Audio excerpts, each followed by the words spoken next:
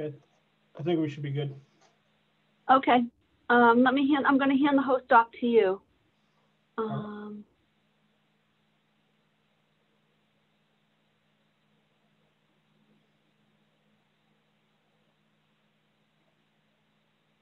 Okay, do you see a thing that says your co-host? Yep. Okay, so you're good. All right. Have a good meeting. Yep. Oh, just so you know, when you get done, yep. You see there's like a record button up to the top right. It should be blinking at you. Yep. Just, you'll want to hit pause. Pause? Okay. And then stop. Pause and then stop, and then you can leave the meeting for all, and that's down at the bottom right. Yep. All right. Thank you. Okay. Great. Have a good meeting. Thank you. All right. Welcome, everyone. We'll get started for roll call. Make it easier if everyone can just type your name into the chat. We appreciate it.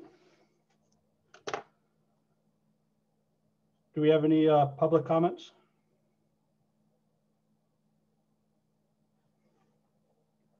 All right. Mr. Mayor, do you have any comments? None at this time, John. Thank you. All right. And then we got to approve the minutes from the last meeting. I know Chief Rich sent them out. Motion to approve the minutes of the previous meeting. Second. Motion and a second. All in favor? Aye. Aye. All, any opposed? Abstained? Passed. Do we have any commission member comments?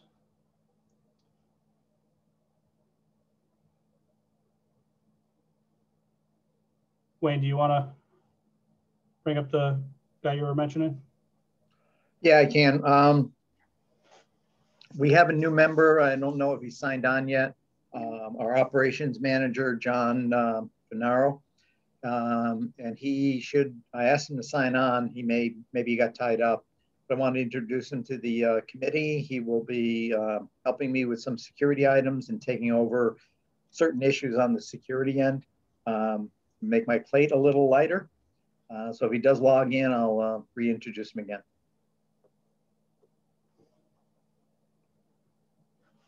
All right. Anyone have any other comments? Oh, go ahead. Yeah, Wayne, this is Mike. I'm on. I dialed in. Okay, good. Mike, this is a group. Basically, anybody has any questions, feel free to reach out to Mike. Over the next few months, he'll be getting more and more involved in the security end. I'll still be working with him. We'll kind of work in partnership, so one of us can cover if the other one's on vacation or out or something like that. Okay. Thanks. All right. Does anyone have any subcommittee reports? Nope. Moving on to old business.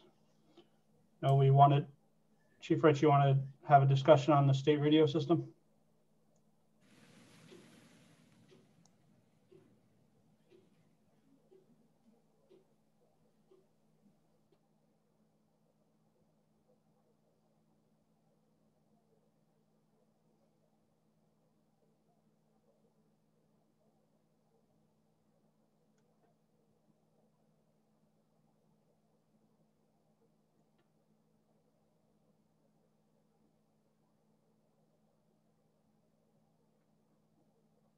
Lose it? I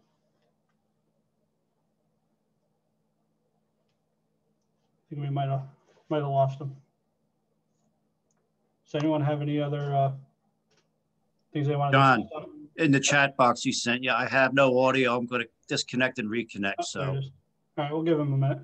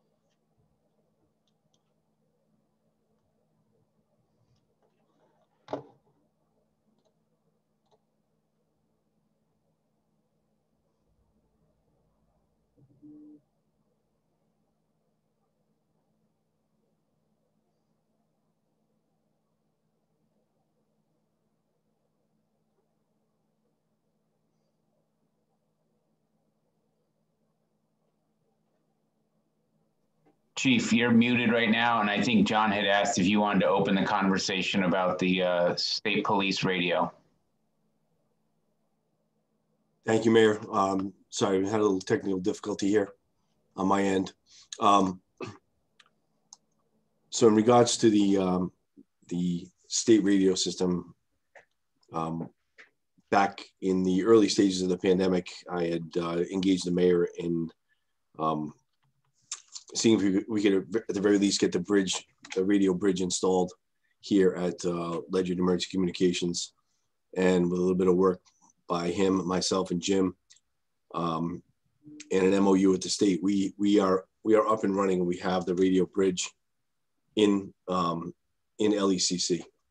We don't have any hardware other than what's inside here, other than our two newest vehicles are equipped with mobile radios to be able to support the system. But right now we're still operating on UHF like everyone else is, and still have probably many meetings to go with the users in the local area, including Norwich PD, Stonington PD, the two Grottons, and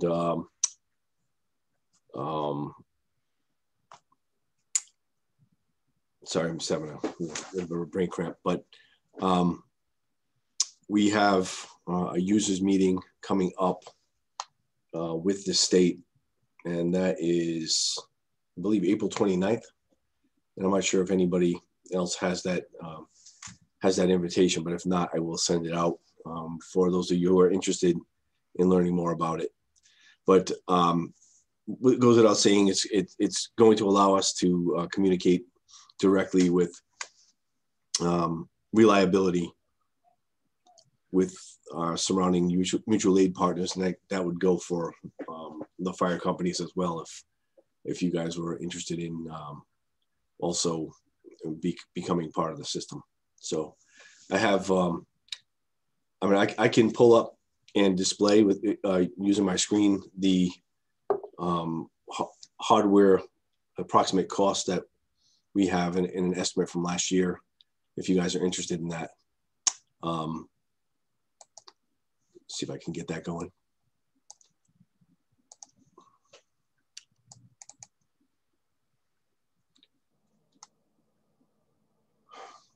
Can you guys see that? Yep. Yes. Okay. So these were the original estimates. You can see the bridge is already in, and that was the exact number, that $14,804.50, and that's been paid for. And we've also requested reimbursement from FEMA using Jim as well as and the mayor's office, as well as my justification that I wrote for Jim as well. The thought being, and the reason being, at the beginning of the pandemic, nobody knew what it was going to look like as it relates to staffing, and whether or not we were all going to get hammered with staffing shortages intermittently, and being able to talk to each other became of critical importance at that point. If we had to have, say, mutual aid covering our patrol from the state police or Stonington PD or Groton Town or whoever. I think that goes pretty much with everybody. We've been super fortunate throughout the pandemic that we only had three officers so far that were impacted, and none of them passed it on to anyone else within the department. So they were all around the same time, but all different situations. So if you look at the portables, the first portable that they quoted us was at $23.85, and now they've upgraded to a Tate Harris portable with a noise canceling feature, and those run about $3,063 a piece. And I think if we're going to do it and seek grant money, then that's the way we would want to go with it. And then the mobile radios are around $3,200. So we put the mobile radios in the two newest cruisers because obviously they were being outfitted. It only made sense to actually do that at the time. But we only have two vehicles that are actually capable. as it stands right now, we could operate with us on UHF and any incoming mutual aid company on 800 and talk to them as long as we're in our service area and we can hit our towers. And, but we wouldn't be able to go any distance from Ledyard PD and actually reliably communicate with another department in their town. So we'd be doing like a mix if we were doing it in town here. So that's basically where it stands right now. It's kind of in its infancy. We started the project. We're looking for funding. Last year's capital improvement request was cut, understandably. And I talked to Nick Bosom, who had been working on a radio grant with the Gales Ferry Fire Company. And we just compared a couple little notes there. But I know I believe that there's grant money out there for fire companies, and grant money for police departments has been a little scarce for many factors, including politics. And during the last presidential administration, there was a withholding of JAG funds from Connecticut based on certain practices that Connecticut undertakes, and I think that might be opening up a little bit as well. So that's where we stand right now with the radio project. And I guess I'll take any questions that anybody has that I can reasonably answer from what we're doing right now.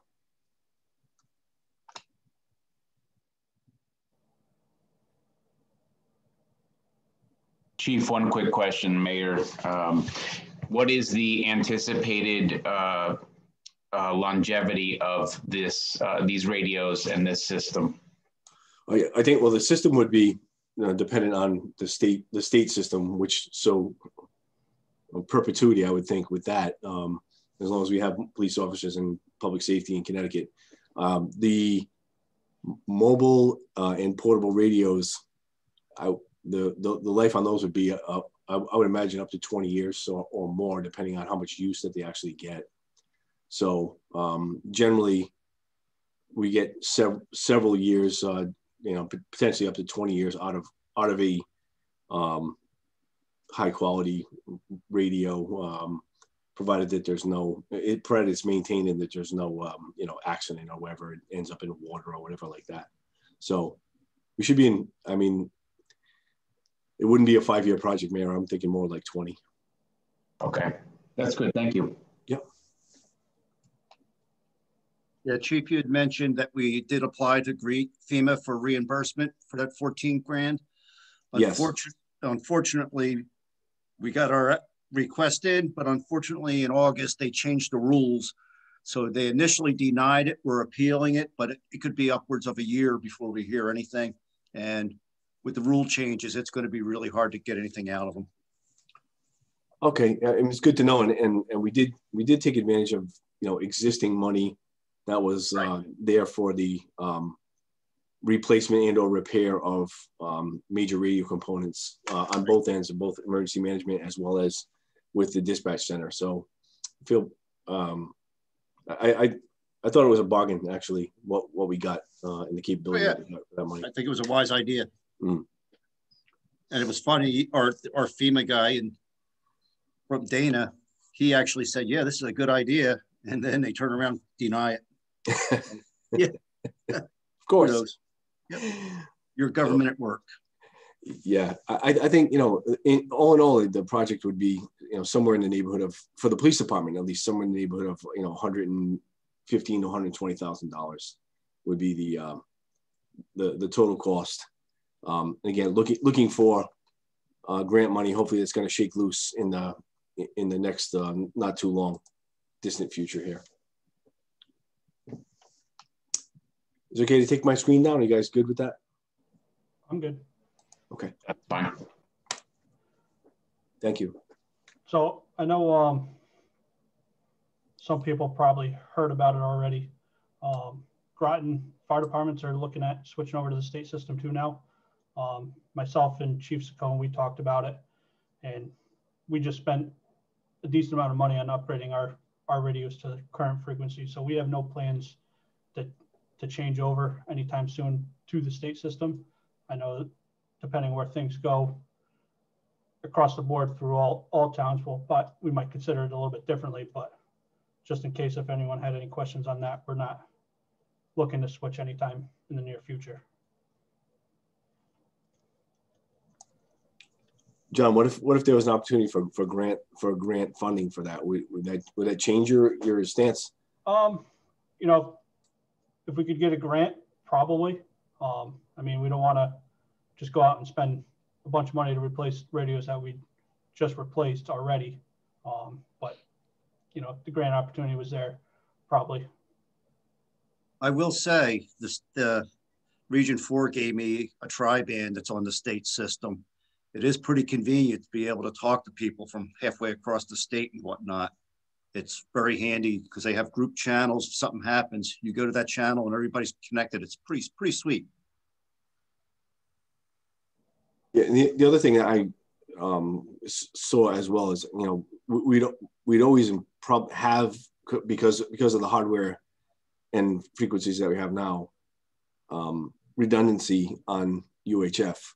If we ever needed that, depending on if there was a failure somewhere else. So we planned on keeping our UHF capability because that's how we communicate with Public Works and senior van if we have to, or whoever. That's how they get into dispatching, and as well as now the schools. So I think it's important to note that we wouldn't be getting rid of that UHF capability in favor of this particular system.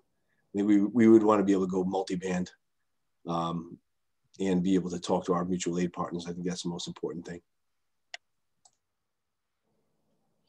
All right. Does anyone have any other old business? How about new business? Anything to discuss? John, this is Wayne from schools. Yep. Just wanted to update everybody. We're in the process of doing some rekeying at the high school, middle school, not the middle school, high school, Gales Ferry, and Juliet Long. I've been working with Chief Mann on the moving the keys over in the Knox boxes so that the fire department and whatnot have access. So as those progress along, we'll be changing those keys out in the Knox boxes. All right, sounds good. Any other new business? All right, our next meeting will be June. I believe it's the 14th, same time. Depending on where things are at, we'll determine if it will be Zoom or in person. And then that is all I have. John, I forgot to break. I didn't, for some reason, I couldn't unmute. Just a reminder, everybody, May 4th is a practice drill for, you know, the Holocaust over Millstone, with it, the actually evaluated drill being on June 8th. So stand by for more on that. We don't know how many people we're going to stuff in the EOC, or are we going to do some of it remotely? It all depends where we're going with COVID. Just to let everybody know, we had a slight uptick in the last week in town too. So keep your guard up. Just because you're vaccinated doesn't mean you won't catch it and you won't transmit it. It's still here. And statewide, we're not down to where we were last August. We're still about triple what we were last August. So it's still very active.